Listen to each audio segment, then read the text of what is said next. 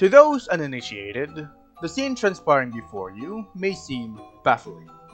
Why are there large groups of people recklessly throwing themselves off of this hill without any regard of their own safety or the safety of others? Believe it or not, this is actually a perfectly valid ball sport, or rather, a wheel sport. In the town of Brockworth, Worcestershire, England, on an area called Cooper's Hill, every year, the town's inhabitants, as well as others coming from afar, congregate on this hill to take part in what is called cheese rolling. The objective of this activity, as hinted by the name, is to chase after a rolling cheese wheel down the hill at blazing speeds of up to 110 kilometers per hour. Whoever gets the cheese first is crowned the winner.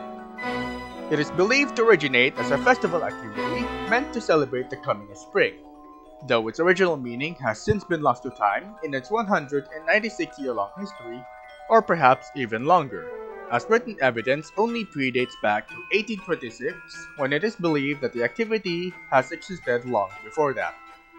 But recently, the activity has surged in popularity due to international exposure, resulting in people from around the world coming to Cooper Hill to participate in the activity, whether as the audience or as contestants. Because of its newfound fame, it has since been deemed a kind of extreme sport. And much like other extreme sports, cheese rolling has had its fair share of controversy.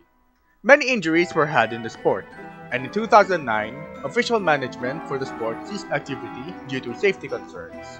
This, however, did not deter the people, as since 2010, all cheese rolling gatherings afterwards has been hosted without any official management.